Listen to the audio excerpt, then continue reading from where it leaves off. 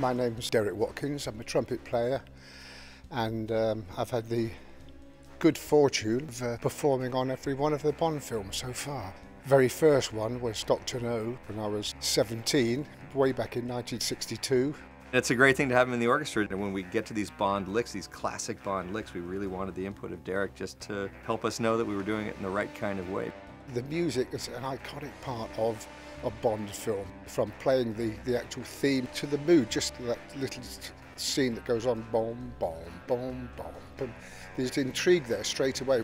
It just makes you want to move. It's just, there's something about that tune that is just classic and iconic, and you have to honor that, right? I mean, there's just something about it that's it plugs right in.